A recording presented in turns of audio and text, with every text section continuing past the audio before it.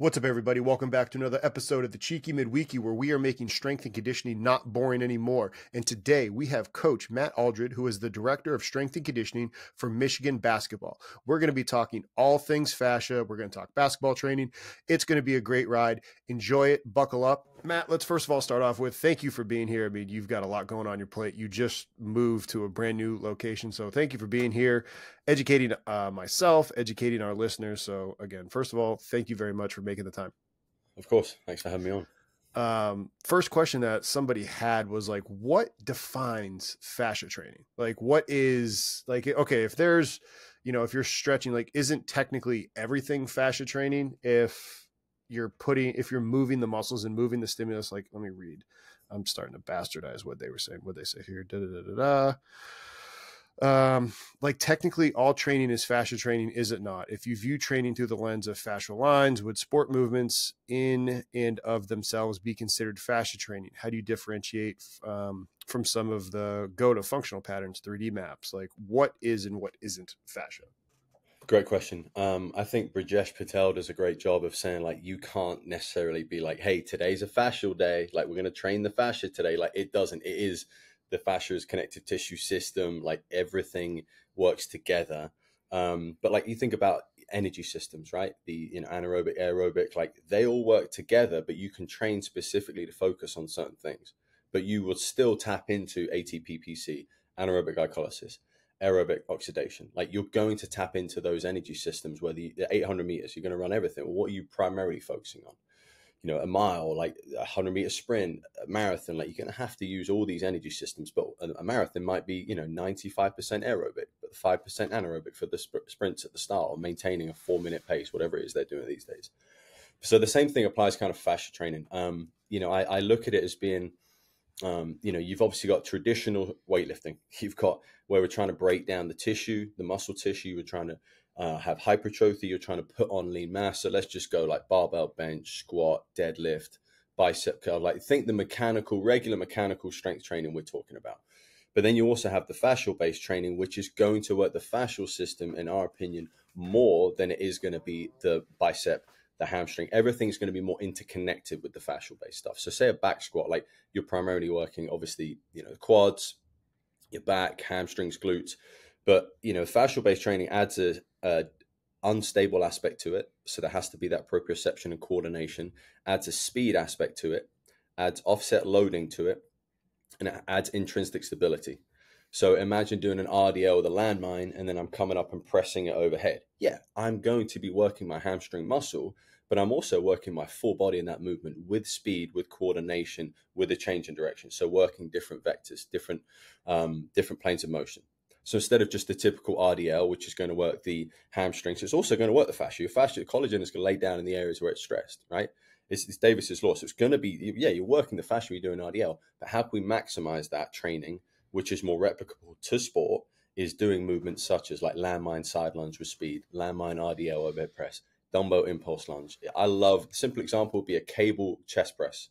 Okay. If I'm doing it, I've got a cable here, I'm stepping out split stance, and I'm doing a chest press with rotation. So I'm in a split stance position. My body is rotating. Yeah, I'm going to be working my pec and anterior deltoid and, my triceps, but I'm working my whole body. The whole body has to be engaged in this exercise. Whole body has to have intrinsic stability, and I can add speed to this. I can add accommodating resistance. I can increase the load on the way back with the Kaiser machine. I can add all sorts of variation. I can do band work with that. That to me is more fascial-based programming and training, because you're going to work the more speed aspect of it. And I'm not really thinking, as you're doing a cable chest press, well, that's type 2 fibers, you're working fast twitch. It's like, no, it's probably more the connective tissue system as a whole working together. What if somebody was like, okay, but what if it's mainly just hypertrophy for the muscles, not so much fascia training? What would, like, and I'm just asking questions at this point. Yeah. I'm not trying to poke holes in anything. So if someone wanted to just work functional hypertrophy. Yeah, if somebody's like, hey, okay, but like, no, I'm not training. If somebody was like going to be contrarian and they're like, no, Matt, all I'm doing is I'm just doing horizontal press and I'm doing it in a split stance to challenge my torso, and I'm turning on subsystems of, opposite groin going up through the torso, like that diagonal sling. Is that still training the fascia system, or is it training the sling? Is the sling the fascial system? Like tying it into any Thomas Myers anatomy train stuff? Yeah, my debate would that be, okay, so say that is a regular functional hypertrophy exercise. Mm-hmm. You're going to add in the time to tempo, right? Time under tension if it's going to be hypertrophy, so probably a 4-second tempo. Well, that's a big 45-second set.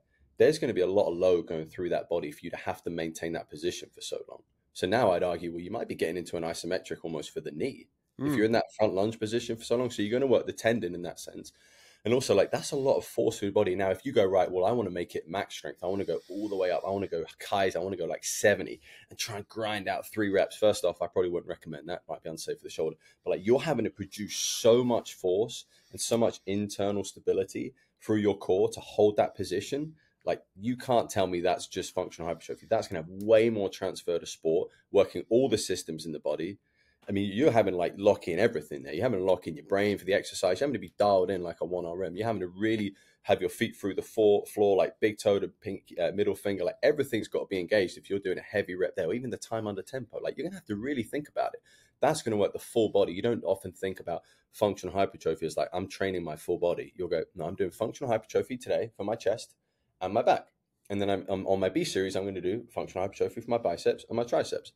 So this is more of a change in perspective. Is, yeah, okay, if I have an athlete that needs functional hypertrophy, sure, I'll do 8-8-6-6-6, I'll do 6-12-25, I'll do some high wave loading, I'll do heavy light method, I'll do all that stuff. That's fine. I'll do 8 sets of 6. I'll do 8 sets of 3, J2. I'll do all that. That's fine. But then the B series, well, how can we make it more athletic? Like, yeah, we need to put 15 pounds on this guy. I had an athlete today who's played in the NBA. He does not need to put on a lick of muscle. Keeping your certification is essential to staying hired as a strength and conditioning coach. Both of our long-form courses, Fundamentals 1 and Fundamentals 2, offer CEUs to the NSCA, the NCSF, as well as the ASCA professional development points. Click the link down below to learn more about our education courses, which are both over 20 hours long and allow you to learn from some of the best practitioners in the field of strength and conditioning. But what should I, as a point guard, what does he need to work on? Probably maintaining his max strength, relative strength, and his speed and footwork, whatever you could say. Like, I'm probably going to go more down the cable press for speed, dumbbell row for speed, especially because some hoopers, they want to get a quick workout before they go on the court. Great, let's get a 20-minute sweat. Great, contract, relax, dumbbell, kettlebell swing, maybe pogo jumps, awesome. Some soleus work. Great, let's go on the court. Just tick that off. We've worked the chest. We've worked a primary press, and we've worked a primary pull with the anchor row and the Kaiser chest press. But, I guess to answer that question, it's been an evolution for me probably the last year and a half, especially at Furman when I had some athletes for 5 years. And I took Danny's course, Fascia Chronicles, and I was like, this is really good because I do think the older an athlete is, the more variability they need. I think the more change and stimulus they need because they should be strong enough. Now, if you ask me what strong enough is, I don't know. If they can trap bar deadlift 375, 415, I feel 405. I feel like they're good. If they can put 4 plates on a trap bar, like I'm good with that. I had the guy do it the other day. Great. Like, I'm not going to go, let's go 415, 420, 425. Like, no. Like, I'm going to look at working other capacities now. Let's maintain that. Let's keep that. That's really good. But let's work other capacities. That's kind of where this thought process came from, and changing up the stimulus for them. Because, hearing you say that, and then even thinking back to like training athletes, it doesn't matter really what the sport is, because just the evolution of our field, it doesn't necessarily always matter like how much they can deadlift and bend, like, because they're not laying down, especially in basketball, like doing those, I'm going to call it weird movements, right? Like just in unusual situation, like that is the strength that athletes need to learn and be able to display. Yeah. If you watch 10 minutes of practice, the angles and the shapes these guys get in is crazy. And I'm not even saying like, let's just think about when they dive for a loose ball, or when someone gets a tip rebound and like you're having a really, I mean, these guys are like, the body position is crazy. So why would I then go in the weight room and just limit them to like bilateral, sagittal? Hey, when you do a forward lunge, make sure your toes are here. Make sure you're here. Like, I want to be a bit more expressive with it. Like, I want them to have a big movement literacy. So if we do a forward lunge, I say, I don't really care where your feet is. If your foot comes in, hey, KD's feet come in when he shoots, he's Hall of Famer. Like, you're okay with that. I don't mind that. If you've got really big hip in internal rotation and you can't literally open up your hips to do a lateral shuffle, that's an issue. But like a side lunge, let's say a reactive side lunge, I say, hey, be a player. you got 5 reps each leg. It'd probably be more like 4 or 3. Lightweight, take a quick step, stand back. Don't make it 3 o'clock every time, please. Make it short, make it wide, have your toes coming out. Be a player. Think about you're on the court, you're trying to create space. Be a player. And same with a forward lunge. Like, if your toes are going to come in when you're doing a forward step back lunge, they're not going to be in a straight line because your body doesn't have that propulsion. It's not the right angle. It's not what you do on the court. So whatever you want to do, just don't go heavy with the weight, because then you slow it way down and it becomes a nothing exercise. Be light, 5s, 10s, 15s, press into the floor, push back, press, push back. Progression will press and go to an overhead press. You know, like, I like that variability because, again, we do trap bar deadlift. We did it yesterday. Great. I love it. I think it's a great big stimulus for these guys, nervous system. I think it's important, especially with a new team. Like, I do think we need to have one solid, like, I love Hatfield Riff elevated, but trap bar deadlift, yeah, that's going to stay in my program. I haven't back squatted guys in probably 3 years, and I haven't felt a let off. I've just done a lot of single leg training, riff elevated lunge. Just think it's more applicable to this game, to my athletes. And hearing you say that, it's almost like you have to give them that heavy stimulus to elicit the adaptation for their tendon health, right? To make sure that they're lifting that heavy weight, and like you said, their expression of maximal strength for growth hormone release, testosterone release. So you got to keep those in there, but it almost sounds like, hey, all right, maybe your A block is that big stimulus, that heavy thing. And then now your accessories almost to, piggyback or steal off of the Westside Barbell crew, but they would be like, all right, we're going to do some version of a squat. And then maybe they do their B block would be a exercise that helps with the squat, but then the C block and everything else was like abs, and it was essentially bodybuilding hypertrophy training. Now it's like, all right, we're going to do a heavy deadlift, and then we're going to go into our accessory movements, which are going to be fascia driven, or they're going to be in these unusual movements where it's requiring more and more proprioception, cross body, sling style. For sure. 100%. Like, the max strength needs to stay there. So, like, power is strength times speed. We need the strength. I get that. We do need that in the A series. A series might be like more of a power complex, 3 exercises, pogo jumps, some DC block, fast feet work, and then maybe that step back lunge, right? Getting them primed, 3-4 sets of that. Then I'd go into my trap bar. So technically, yeah, the C series, like, if I've done trap bar deadlift and, like, let's say a Kaiser hold, so I don't want to overload the lower back, just do a Kaiser hold for the B2. The C series, like, yeah, I guess I could do a dumbbell lateral raise. I guess I could do a telly raise. I could do a Zottman curl. But, like, can we get a bit more expressive with other qualities for certain athletes? Some athletes do need that. Some athletes need it. Like freshmen that are skinny, yes. Bodybuilding methods, no issue at all. You need to gain that mass because you need the strength before you can get to the speed. Or if you're super wiry, I mean, I'm trying to think like Wemby. You think Wembenyama, you think he's putting on muscle mass? I think he's probably good where he's at. Maybe he's putting on 5 pounds, 10 pounds. If he puts on 30 pounds, he slows down. He's not the athlete he is. Not one bit. Chet Holmgreen with OKC, those guys are super smart. They just got, like, strength and conditioning coach of the year. Like, you think they're not hearing other people say you need to put weight on this guy? Guess what? I think they've kept him healthy and they figured out what works for him. But so often as strength coaches, we're like, before and after pics, gotta look good. And I'm like, I get that. I do get that. But, like, what does the athlete need? What's their superpower? What's their weakness? Raise the ceiling, raise the basement. Talk to them. Do you want to do, like, the optional sessions? Do you want to do some curls? Yeah, like, everyone will do that stuff. Like, that's part of it. But yeah, it's just been an evolution of me. Like, when I sit down and program, it's, okay, can I do more than just a dumbbell front raise, a dumbbell lateral raise? Can I do more? Can I do more than an ab rollout? Can I do the Kaiser? Can I do any type of different core exercise that I think is really going to challenge them? Because especially for older athletes, they've done those exercises 1,000 times already. Taking a quick break from the show to talk to you about one of our sponsors, TeamBuildr. TeamBuildr has been my online software platform choice since 2019. Been using it at Towson, using it at Goldfinch, and use it with my online remote clients. You can learn more about them in the link down below. TeamBuildr is also part owner in the Plyomat, which will allow you to get quick, valid, and reliable jump data, jump height, ground contact time, and reactive strength index in just seconds. They are part owner of Plyomat, so you can check them out in the link down below as well. Before I get to my next question, I'd like to just talk about the before and after pictures. I don't know what you've done, but I really hope you don't do what I know other coaches do, where their athletes come in day one and they don't flex, they don't pump. And then when they do their after session, they literally do a full pump. And then they're like, all right, go ahead. It's like, look at the difference. Like, bro, I literally have seen it happen in person. it's, you know, it's funny though, because that just shows like, that's the sad part about our industry is, you know, we're always looking for ways to quantify how good we are, right? Or like, not how good we are, but like, you know, I'm good for this role, like I'm valuable, like pay me, like I want to do this, right? We're always looking for those ways. And before and after pictures, you don't need to be an expert in any anatomy to go, you know what, like, God, he's good at his job, that guy. Like, look at those body changes. So like we just go like full. I don't play poker, but we're like all in. The chips are in on that, because that can be one thing where, you know, you can have pictures of that in a facility, right? You can have pictures of before and after pictures. Yeah, that's the guy I train here. This. It's like, because it's an easy way. But wow. Now, what should really happen is like, hopefully the return would be, you know what, he was dialed into his diet. Our performance dietitian was spot on, awesome. His mindset was unbelievable. He turned up every day, worked his butt off, like credit to him. I'm just showing you to be like, that's what you can do if you come here. You know what I'm saying? But like, that's the beauty in it. But like, yeah, it's funny. We did it one time at Furman, and me and Coach Bernardi, and I was like, I saw someone do it. I was like, let's use the professional photographer. So we get the white background. Yeah, paid like $50. It was brilliant.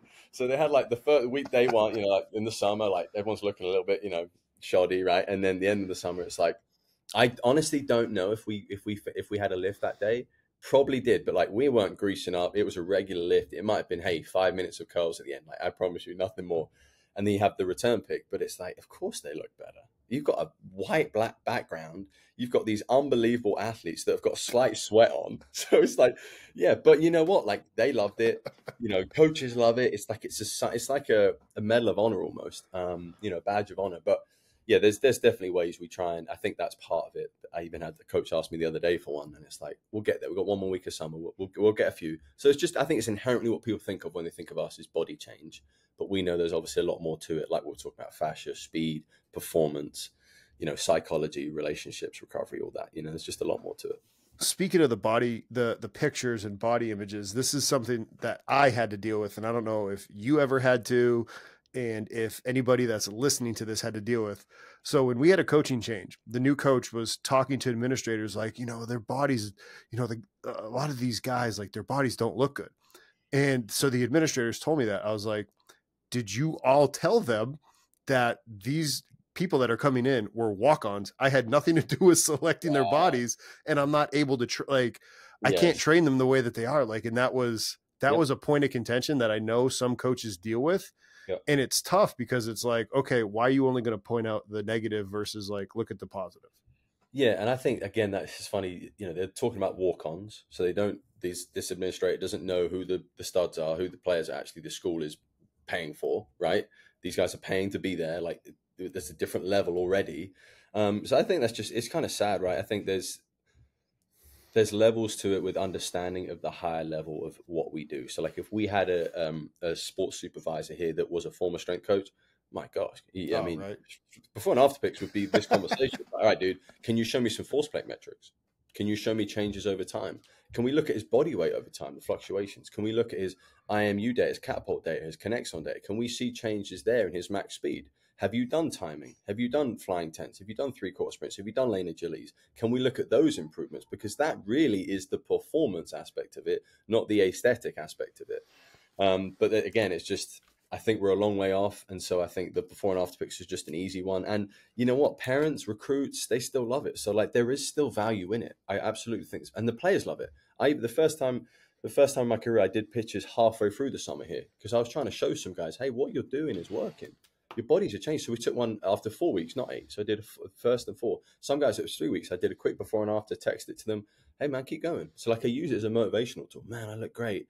I sent this to so-and-so. Like they think I look great. Yeah, like you want to give reinforcement to them cutting out some carbs, right? Cutting out snacks in the week, like not having ice cream on them. You want to give reinforcement to those positive behaviors. So I do think before and after pics, and even then, guys, we've got before and after pics next week. I know they're going to be locked in on their diet more this week. So it's just it's a sales, right? You want them to be dialed into their process every time. If you say, hey, we've got this next week, hey, we've got a DEXA scan in 4 weeks, guys, just keep that in mind. Let's get our best score we've ever had, body fat. Like I want you to be the best shape you've ever been in your careers. Like there's no excuse we shouldn't be. Okay, cool, right? You just kind of keep them locked in. So at least the before and after pics hold them accountable. I just wish that there was probably more direction to the player with the pictures rather than the coach. That's fair. You talked about the max velocity metric? And that's a question that somebody had sent in to me saying, do you personally, and then do you then, if you don't, why not? Or if you do, why do you recommend doing max velocity sprints that are longer than the court just to train the expression of maximal velocity? Because let's say, all right, basketball courts roughly, I think it was like 33 yards, right? So like, okay, if you wanted them to do a fly 10 with a 20-yard build, you don't have enough room for them to slow down on the court. And that was the question, like, to train that quality, because as we've learned as strength coaches, improvement in max velocity, like if you can improve max velocity, your sub-maximal speed is now faster too. So that was the question that this person was asking. Yeah, great question. I always love doing conversations like this because it's not something I've even thought about, is doing it longer than the court. We're lucky we have 2 practice courts together, so I could do it diagonal, so I could now do that if I thought that was something that was, I think sometimes we're tied by constraints of what we have facility-wise. So it's a really good question. You know, sprinting is the highest central nervous system taxing exercise. Again, higher speed there, higher speed at submax. I do like doing sprints. Actually, I like doing it at certain times in the year. I'd say that the summer for me is a big time of body change, like we've just spoke about. DEXA scans get the body right. When we go into preseason, it's conditioning. And then October time, I'm trying to peak. I've got essentially 4 weeks to peak before we play a game. That's when I'll really focus on speed. Because the summer can be a grind, right? I've got really intense practices. I'm not trying to take 20 minutes of my weight session to go on the court, warm them up, max sprint, come in the weight room, and they've got practice later that day. I want to leave that stimulus to practice. And really, if I'm really efficient with my warm-ups and good at what I do, I could probably get a sprint in at the end of the warm-up anyway. So that's kind of my mindset with it. You know, Adam Petway had some great research. It's like, you know, basketball is really a game of 3 steps. Even in transition, you can have 3 big steps before the ref gets in the way, a player comes in the way, you got to slow down, you got to change direction. So it's very rare, unless it's like you've fallen down, it's a pitch ahead that you're doing a full sprint. But, you know, again, I think you can, as a strength coach, the way I would control that is I have full control over warm-ups. I have 2 courts. I can be really specific. On a Monday, I can do this thing in a warm-up, especially on a Tuesday. If I don't have weights that day, if I don't lift the guys, I'll take some mini bands down there to get a mini stimulus. Then I'll do the warm-up, might do some RSI stuff because of the game the next day. Like, that would be where I would do it. I have not thought about doing it longer than that, but I really think it's a great idea as long as the practice load is low. That would be my recommendation. If they're not practicing, sprint them. Absolutely. Speed's the mother of all qualities. You know, you could say the same for strength, but like speed is what gets people paid. You know, speed is what wins games. Speed is what, you know, so like if you can really improve that and show improvements with flying 10s, like that to me is right where it's at, you know.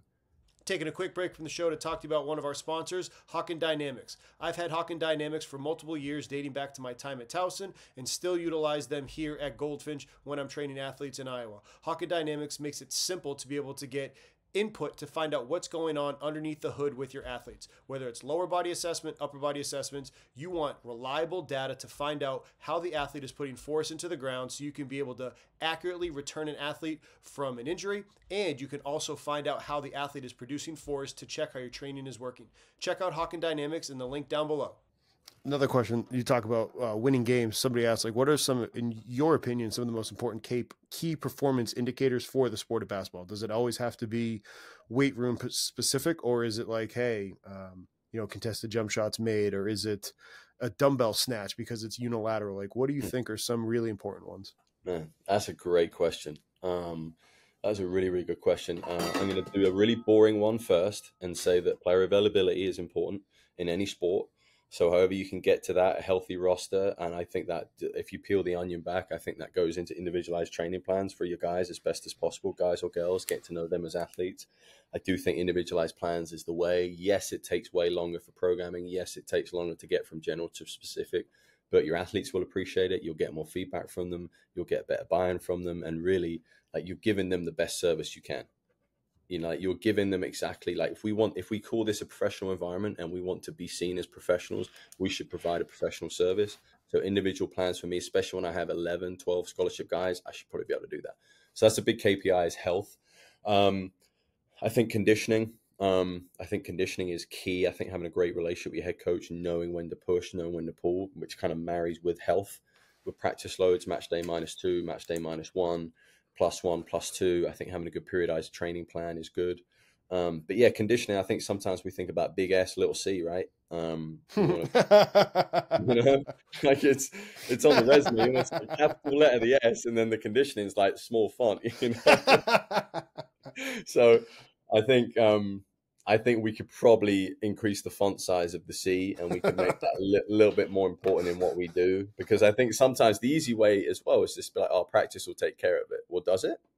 Do you put heart rate sensors on them? Do you know that practice is getting them above 90% in certain drills, which is where the game's played? Because we've had heart rate sensors on the guys last year, and we know when the game's played, it's above 90%.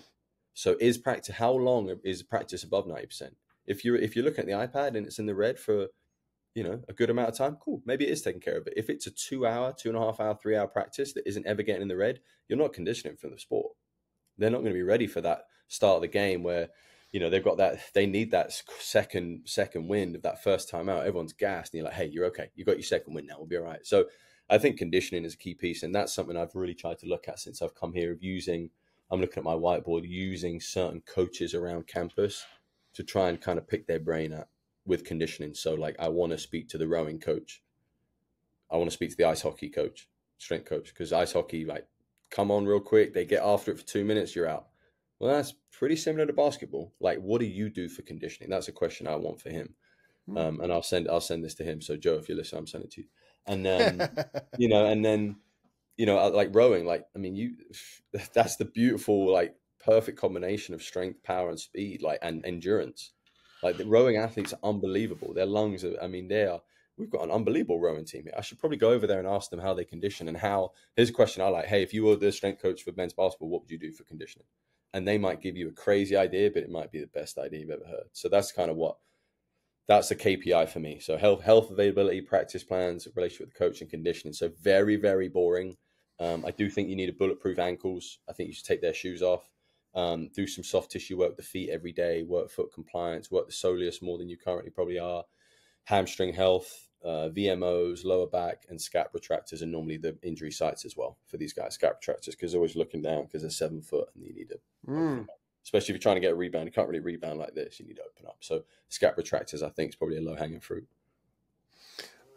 One of the things I wrote down was the relationship with coach, because I'm on the special interest group executive board for the sport of football at the NSCA. And one of the big questions that we're kind of talking about is like forming the relationship with coaches, or like, who's the load management person, right? Because like, you might have the title, or I might have the title, but at the end of the day, you know that the sport coach is really the one. Yep. Because in your example right there, like, all right, if the coach has a 2.5 hour practice, if that's also supposed to be the conditioning stimulus in addition to the technical tactical piece, because you're not going to go on the back end and do more conditioning. Like, now the guys are deconditioned. So this is my kind of extended roundabout way of, I'm trying to get you to, how do you work that relationship? How do you be able as a strength coach to work in this high performance setting and help the athletes and help the coach? Because we're all on the same team, and owners and management. Like, you want the players to play, player availability. So that way the best players are on the court. So the coach has his best players. You look good. The players look good. The ownership is happy that the best players are on the court. The fans are, like, all of those things. I think you got to have a really good memory. This sounds kind of crazy. You got to have a really good memory of previous games the team has played. Like, you got to be dialed in with what you've seen in games and know in practice. So like, well, coach, you said we were this hypothetical, you know, tell me when you didn't think we were in shape last year. Like, genuinely, the second half against so-and-so. Yeah, but he fouled out, and like, we had to bring so-and-so in, you remember? Oh yeah, but I don't care about that. There's instances like that. I'll just say, like, memory, I think, is really important of what the team does. So like, be dialed in when you need to be dialed in. I do think this day and age, I think I like to see myself as a hybrid between strength coach and sports scientist. And I got no issue saying that. Literally just said it, right? I love the technology piece. I used Connexon for 3 years at Furman. That was a massive piece for us in getting coaches buy-in, because I'm never going to have the coach's eyes he does. I've never played the game, right? He's played the game. He's coached it for way more years than I have. He knows way more about the technical, the tactical. But like, so if I say to him, you know, for example, we use it for a year, collected data for a year. And then after that first year, I said, well, I think we practiced a little bit too hard days before some of these games. So I looked at it. I looked at the day before loads, 2 days before loads, and I put it in an Excel file. Took a minute, right? Took a minute. I said, Coach, I've got some stuff I want to show you. I think it's really interesting. So memory first, and I'd say like stories and case studies. So stories can tie into this one. It's like there's the story of, hey, Coach, like you got a second. I think I've got something that could really help us next year. Your coach is going to go look at his phone and go, yep, when can we meet? Right? I think I've got something that we could do a lot better this year than we did last year. When can we meet? First off. And then if you present it in a way, like don't use the automated reports these companies send. I just don't think they're good enough. I think make it into your own file. Make it something that can be like a 5-year-old can read. Not that coach a 5-year-old, but like make it super simple, right? Yeah. Super simple. You don't need to put human acceleration. Just put load, intensity, volume, whatever. And so I said, Coach, tell me the best games you thought we played last year. Highlights them in green. Okay, well, let's look at the loads the day before. Let's see if we see a correlation. So first of all, I think you involve the head coach with the process, but you tell him, hey, I've spent time on this. He'll see it from the Excel file. Damn, what's this? This is every game we played last year in practice loads. Oh, wow. I'm just trying to like get to the answer of, are we out of shape? When can we peak? Did we do too much? Like, this is all very unobjective. Like, this is no one pointing fingers. So we did that, and we had a huge, we found that we played the team down the road, our local rival, and the day before the game, it's crazy high load every time we play them. Well, why is that? Because coach is amped up. Let's install this. Let's run a bit more. Like, very amped up, right? They want to win. They got to win that game. So they increase the practice duration. It's probably not the right thing to do for the legs of the players. So when you show them that, wow, we did too much that day. I think we did. Yeah, coach. So next year, let's try and do this kind of model, too high, low, right? Wow, did a lot better. So then you get the buy-in straight away. And now you can look at going, all right, well, what are the numbers that we found for correlation? He wanted to do the day, Monday and Tuesday together. What's that total load? I was more thinking of the Monday session and the Tuesday session individually, because I'd want to go day at a time. Coach, we go down to practice on Monday. It's what we want to think about. But that was my former coach. All right. So now for my current coach, I just sat down with him actually before this, and we went through players, and I said, Coach, I want you to tell me, you're just passing through, tell me what you want to improve on with these players. We've had them for 7 weeks now. What do you see on the court that I'm missing? Lateral speed. Man, he needs to be in better shape. So I can write that down. Great. He's now giving me that information. It's my turn to program for it. So I think with this, he's not necessarily used a lot of technology in the past. He's been very, very successful. So how can I find that balance? And I think, again, we've collected data for the last 3-4 weeks. I need to look at that first with my assistant, with my intern, my computer science intern. I need to look at them and be like, how can we make this? Is there any trends so far? Who's maxing out? Who's underperforming? Present that to him in a way that he finds value in it. And then when we get closer to the season, probably early October, then talk about the conditioning, then talk about the plan itself. But I think you got to have data is what I would say. Taking a quick break from the show to talk to you about one of our sponsors, Vitruve VBT. With Vitruve, you can accurately measure what speeds your athletes are moving the bar. No longer do you have to program simply based on sets and reps. You can program for your more mature athletes based on the velocities that they are hitting. You can accurately measure at a great price with Vitruve, and you can have this integrate with your TeamBuildr, making it simple so you no longer have to write down the recorded reps from other devices. Everything in one place with Vitruve VBT. Check them out in the link down below. You got to have a really good memory of the games to be like, Coach, I agree with you. I think that's also important to say, Coach, I agree with you. I did think we looked sluggish that second half. I do. Rather than just be like, oh, no, it's not personal. I want to win. We did look sluggish. That's fine. Could we have done more in the morning of the game? Could we give them better snacks? Whatever. Let's figure it out. All they want is a solution. They don't want problems, they want solutions. So memory, I think case studies and stories is good. Learning from NBA teams is always helpful. I would say that, whatever. If you're a football player, football strength coach, and you've got NFL stories you see, hey, coach, I saw that Cardinals did this the other day. What are your thoughts on this? Hey, I saw that, the Falcons did this. Like, I thought this was kind of cool. Do you mind if I try that in the warm-up? Yeah, go ahead. I think that kind of stuff's cool. Sending articles. I forgot the original question because I went on a big old tangent. But I think technology and having data, I think, is crucial because it's not just my word, it's the fact. And that's actually last thing I say is that's what Raya and Ballou did from reading Raya's LinkedIn articles when they went to Alabama. Saban was like, this is all from what I read, not knowing these people. Saban was like, I don't need you to give me more like essentially subjective opinions. I need facts. Well, that's what our system does, coach. We've got speeds, we've got 1080s. This is our system. These are the injury rates. This is the reductions. This is how we can improve speed. This is our whole system. Strength coach and sports scientist hired at the same time. That's the way forward, in my opinion.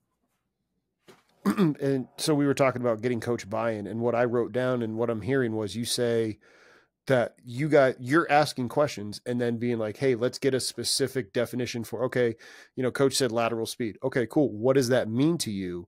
and you're asking not to be instigative. You're asking to be like, hey, I want to know so I can improve it for you. Like, I want to just be crystal clear. 100%. And even he just, he said like, I'm reading here, quick turn of his hips, reaction time, decisive movements on defense. I can train that in the weight room. We can do some lateral movement. Like, no, and I know exactly what he means. So, yep, coach, I got you. Or like, some of it's quite vague. Some of it was like, I just need to get in better shape. Okay, cool. Well, I'll at least work on that. And then maybe I'll check in a few weeks. Coach, what do you think? Got in better shape? Yeah, I do think he's got. Oh, nah. Like some of these, especially knowing the head coach, right? Some of these things are just, it's going to be a quick conversation. Some of it's going to be more in depth. But I think there's just trust there as well, right? With the buy-in, like trust. He's told me, cool. Matt now knows what I want. Cool. I'll make it work. I'll make it happen. And then I can see. And then also we've got about 4 or 5 assistants as well. So, hey, coach talks about this player's conditioning. Like, what do you see? Yeah, man, we've been talking about a staff meeting. He's just like, we just getting gassed on that 3rd game. Okay, cool. So he needs more time in the red. Perfect. We can do a morning session where we get on the vertical climb time in the red. That's what he needs. That's what coach means. I can get more. The amount that our head coach is, it's just crazy. I have a different level of respect for it now. Just the amount this guy gets texts and calls, and it's different. It's different. So like, I want to respect his time as well. And like, he's trusts me with the information. So just trying to make a plan from it. But I think buying as well, like last thing I'd say, like in the stories can be the NFL stories, the stories can be the Alabama stories, but like that adds buying as well. If your coach knows you're in here, and I have a saying to myself, it's like when I'm at work, I work, and it's really sad and cliche, but like, if I'm here, like, let me just max out. Let me read because I want to read. Let me learn. When I go home, I'm done. Like, I don't have to worry if I had a hard day. Like, but my head coach will know that. My staff will know that. My players will know that. And I feel like that can be, I think it's such a simple thing, but I think that can separate us in this profession, because I think it's probably a lot more coaches than we think that go to work and maybe work out for 2 hours, shower for 30 minutes, whatever, like chat for 30 minutes. That's 3 hours of the day. You're there for 5 hours. Practice is 2 hours. Now you've only got 3 hours. Like, I just feel like, and I'm not trying to sound like I'm better than anyone. That's not my saying. This is just how I'm wired, and I feel like it's helped. And I feel like for young coaches, you don't need to be a hard ass. You don't need to be 7 to 7. Like, I'm locked in. I can't talk to you. No side conversations. Like, I'm a pretty fun, energetic guy. Like, I want to shoot the breeze. But like, I need to shut the door and lock in at some point in the day, every day, if I'm trying to get better for these guys. I couldn't agree with you more, because I've seen it personally too, where they'll complain about not having enough time, and you kind of just watch them go about the day, and you're like, bro, there's 30 minutes. There's 30 minutes. Now you just got an hour and a half to get stuff done. Yep. And I would also say like, I'd say like you learn more to get more. Or like the more you learn, the more you'll get. You get more respect. You'll probably get more coaching face time. You'll get more warm up time. You'll get more lift sessions. Like, the more you learn, the more you earn. And then, yeah, you could think about that financially as well. You could think about that titles. You could think about that respect. But like, that ties into the more, when I'm at work, I work. If I keep learning, like, the guys are going to get better. Because I'm not learning for me. I went on a 3-mile run this morning. I was gassed. I'm not learning conditioning protocols for this guy. I'm just trying to stay healthy. Right? I'm not doing this for me.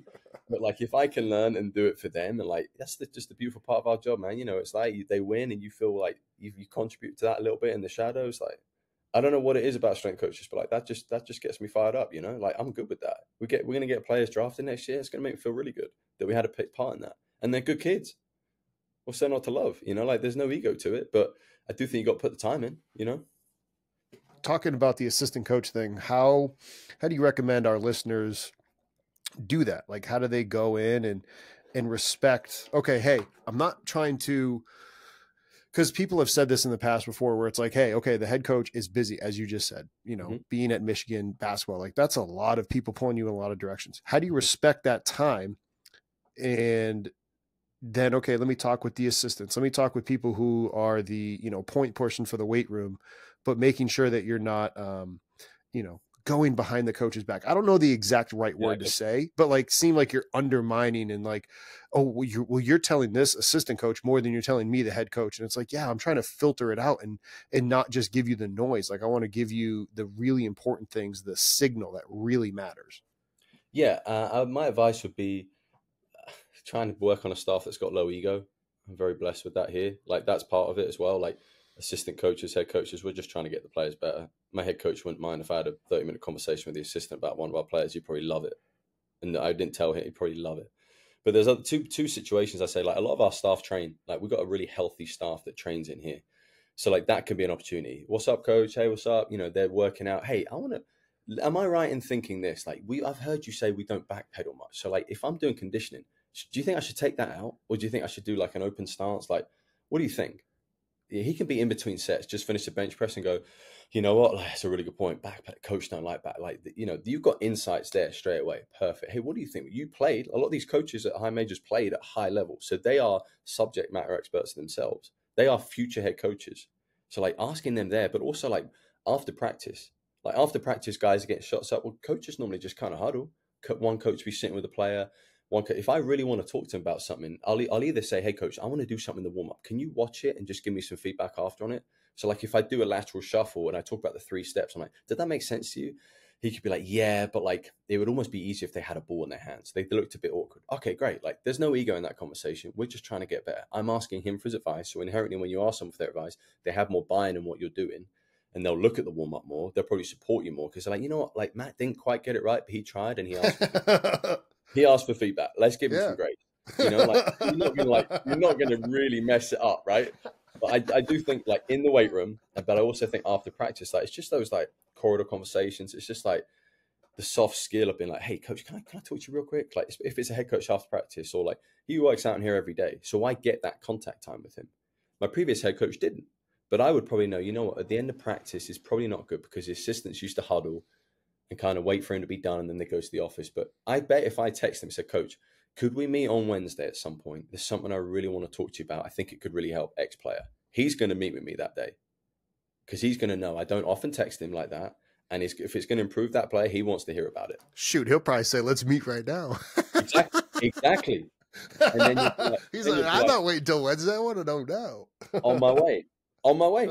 And then he's like, yeah, he's on the laptop. Yep, come in and you ask him about it. And again, like I think just humility is big. Like even if I played this sport, like say I was a strength coach for soccer, like I played soccer.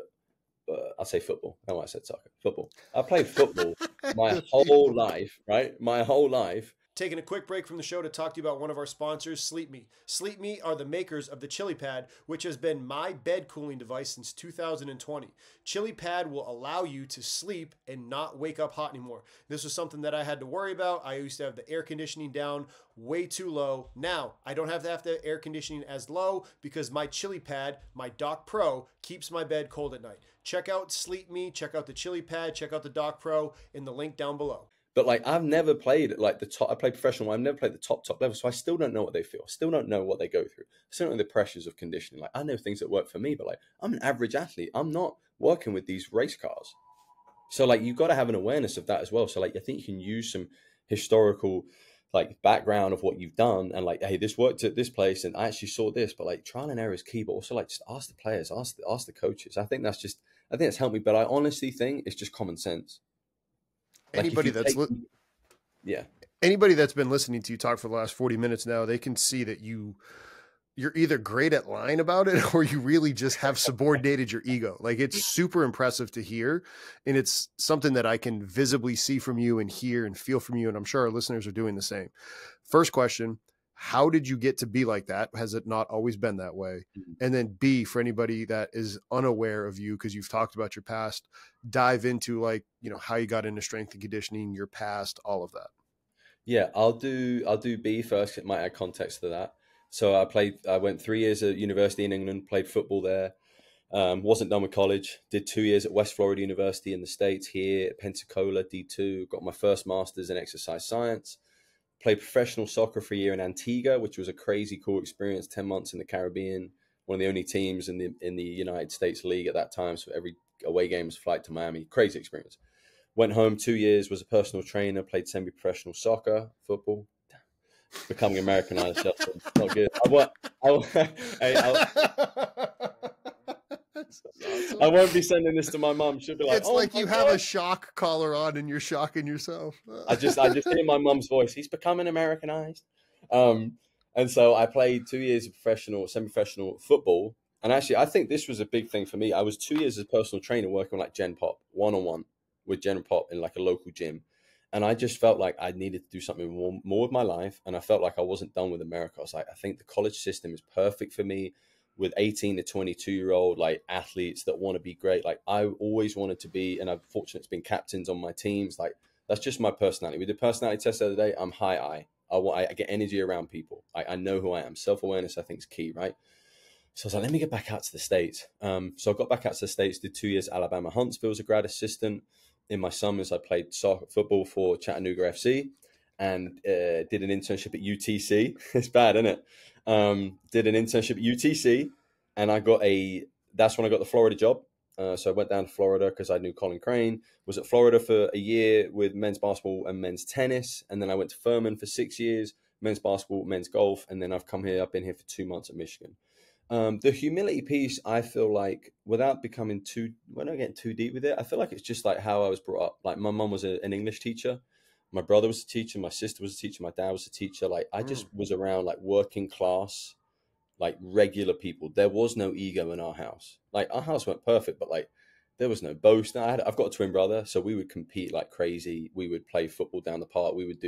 I think one of the reasons why I wanted to do this was I was always one of the fittest in my team. Well, I had a twin brother to run hill sprints with and to run to preseason conditioning with and run back from, like crazy. It was 45-minute run to the conditioning session and run back. Like, what were we doing? We're like 17, like you couldn't phase us.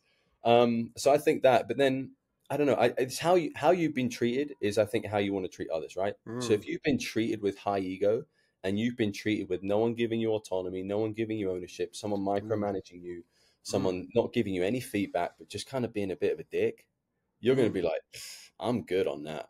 Like I'm good on that. And I think when you're an intern or assistant, you never probably think you're going to get to the level where you're ahead and you're managing people, right? Because you're just like, I just want to be here. I just want to train. I get a free protein shake. I don't care that I'm not getting paid. Like there's that natural progress in this career, right? And then you become assistant, you make 30, 40, 50 grand. You're like, I'm making money now. And then you're like, And then it's not enough because you then are married and you got to provide. But I think once you then get to like, let's say 70, 80, 90 and all that stuff, you now have someone maybe working. If you have an intern, hey, can I intern for you? Well, okay. Well, you don't want to treat them how you've been treated if it was a bad experience. And I think the way I'd say this, like, have you seen the movie Slumdog Millionaire? Yes. Okay. I think that's the perfect, like my philosophy is like every question the guy got asked, he had a life experience for the answer, essentially. So I want to take which is really philosophical. I want to take the good that happened to me as a coach and as a person and the bad, and I want to mesh it to be like, no, I'm trying to give my assistants and interns the best experience they could ever have here, while knowing it's a tough profession. Yeah, we got long hours, but like, if we're not doing anything, please read. Don't be on your phone in front of me. That's what I say. The more you learn, the more you earn, right? When we're at work, we work. That's the one thing I say. Yeah, we've got to do cleaning. I'll do it with you. But like, I think that humility piece just comes from like knowing how I was treated. And I'm not saying like anyone was like totally bad. So on my resume, like no one needs to freak out. But like you just see it as well. You see how coaches treat people. Like Ted Lasso's unbelievable series for so many reasons. So many reasons. Right? The first episode was unbelievable. He remembered the kit man's name. Right? He remembered the guy's name. And he was like, he just called me my name. It's like, you know how profound that is? Like, that's such an unbelievable leadership lesson. But how many coaches in America you think, high major strength coaches, that like really care about or really care about the janitor? Like, just be a normal dude. That's all I'd say. And then last thing, I think some of the stuff I read breeds into that. I think I read a little bit. I like reading Cal Newport, Adam Grant, and who else is up there? Michael Easter. They're my three guys that I feel like just beautiful nonfiction. Like that hits me right. So, and as you as a Christian, it's like, hey man, like we have the ultimate role model, right? Like I'd be a bit of a farce if I'm reading the Bible in the morning and just treat my interns like, that's just not who I want to be. That's just not what I read. That's not who I see. That's not who I'm attracted to as people. That's not the person I want to be. Like, I want to be someone that works really hard, is really successful, does it the right way, but like just treat people right. That's the one thing we can do, is treat people right. Building off that part, as Christians, like one thing that I'm trying to figure out is, okay, I'm reading the Bible every day and there's different books within the Bible. And I feel like I've gotten to the point where maybe these leadership books, I'm like, I don't need to read those anymore. Like if I just apply the principles from the Bible, like I don't want to waste my time reading those books. But then I'm like, no, like I actually opened up one of my favorite books that I had read before I had dove deep into the Bible. And I was like, okay, there's really good information here. So like, I guess the question I'm trying to say is like, how do you how do you balance that with like, okay, I know like the principles that are talked in all those leadership books, they point right back to scripture and to Christ. So it's Yeah. like, how do you handle that? Yeah. Well, you know this as a Christian, as a man, it's like some mornings it's really hard for me to sit down and read my devotional because I got this. I got a 5-month-old baby. It's like my reading in the last 7 months has been, but there's some moments where I'm like, I really get to sit down and be immersed in the word. So that helps me. But there's also like sometimes I'm like, this devotional, like I'm not getting what the Bible's trying to tell me. Like just there's a moment it's like not just quite getting it. So then I would read the leadership book and I'm like, oh, I like that hits really good. It's like when I put down a book, right, nonfiction book, and you open it up the next day, and I pull down the page on the top right if I like it, so I know that I've got all these pages like.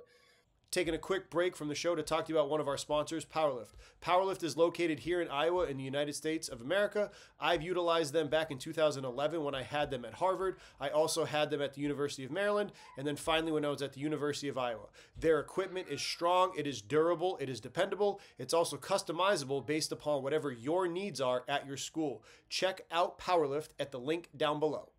And oftentimes I'll pick it up and I'll read that page and I'll turn it down straight away. I'm like, was that really a good page I left?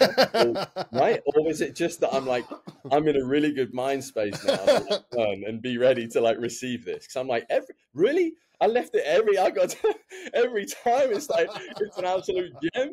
I'm like, I didn't just underline. I'm like, whoa, okay. I must have got tired towards the end because I didn't underline those three. But I think that's the thing. So like there's times where I'll be really immersed in like a Cal Newport book, like Slow Productivity recently, like really immersed in that, try and read that. But there's also like that to me is more like the afternoon, evening, maybe after I've read my devotion in the morning. But like, I don't know, I think, but it makes sense, right? If you just keep getting hammered with the same word every day, maybe it falls on deaf ears as Christian. Maybe I need a different stimulus. Maybe I need to go audiobook in the morning and hear.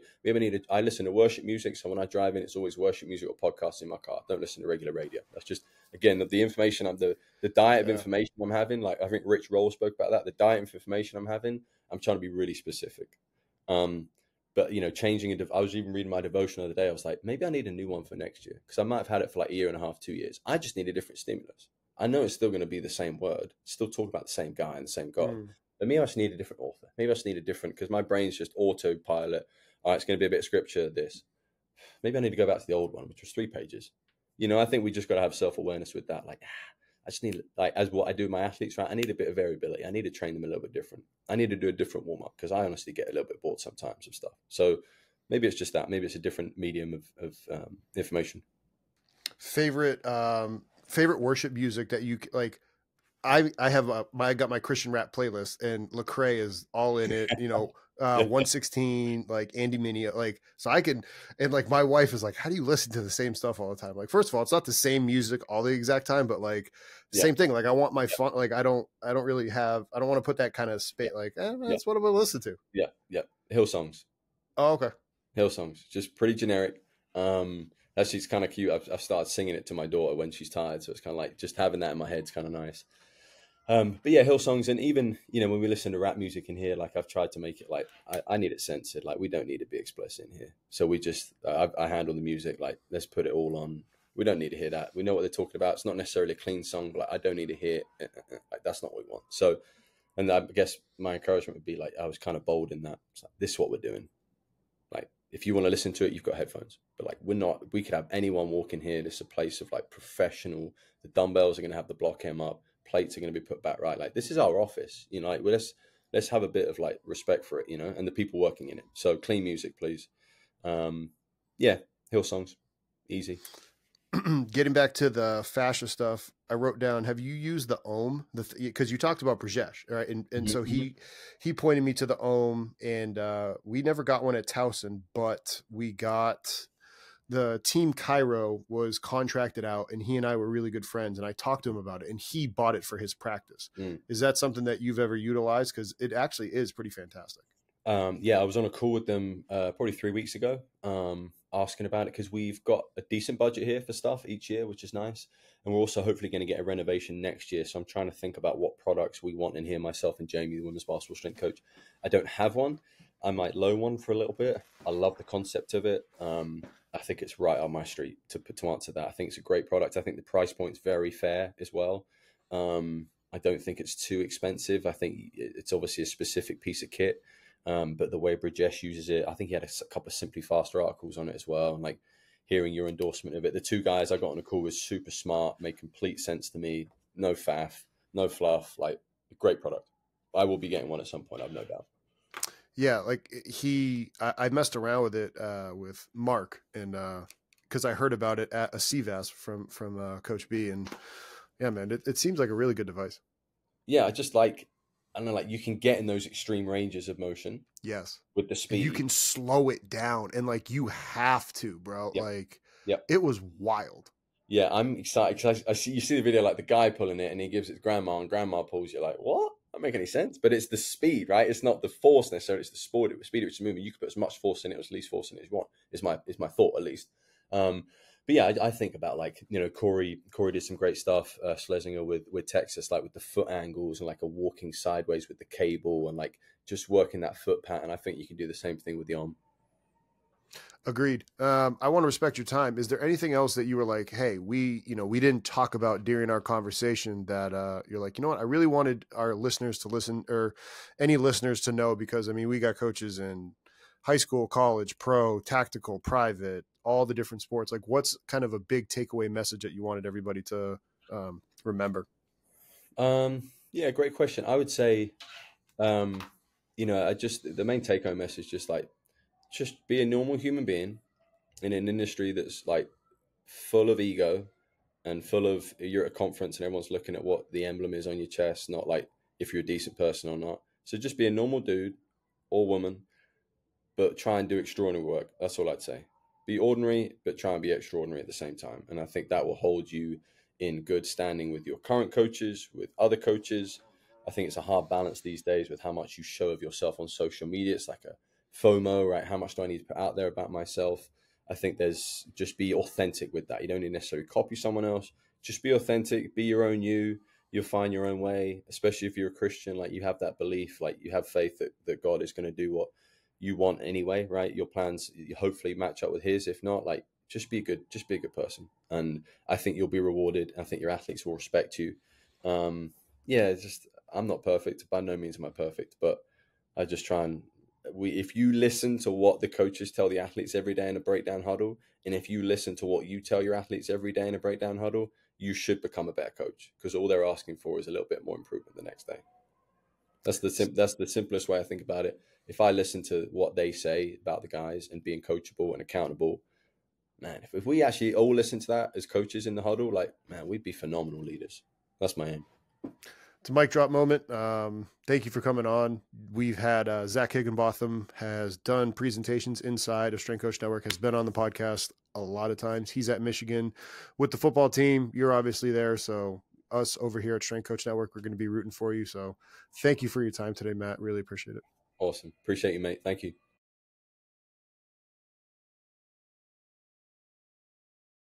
Congratulations on making it to the end of the video.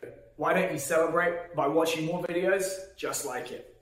You can also help us on our quest to placate the algorithm gods by liking, sharing, subscribing, and commenting. Thank you.